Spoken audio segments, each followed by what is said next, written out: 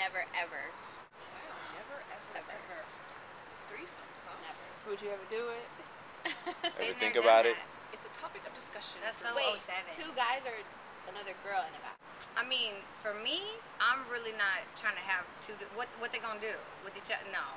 No, Because the whole thing about a threesome is you have 2 hot chicks and a dude, and you all just get together, and the girls can get together, and then they go on the dude, and he go on that chick. I don't want to see 2 dudes fucking. No. they don't. The guys don't interact. Well, how do you know? From experience, I've just heard.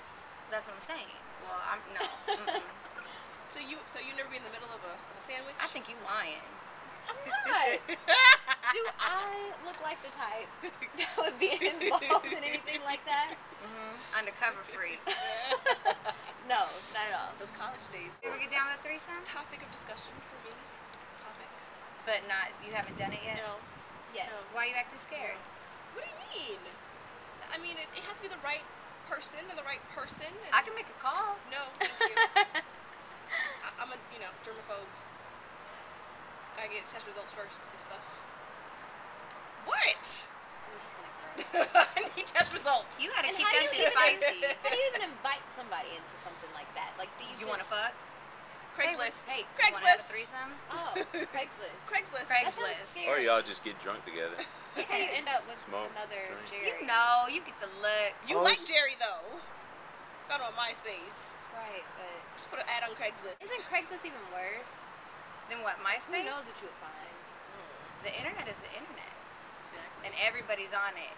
Everybody talks about, oh, you never know what you find on the internet. You're on it. You're on it. I'm on it. Everybody's on the internet.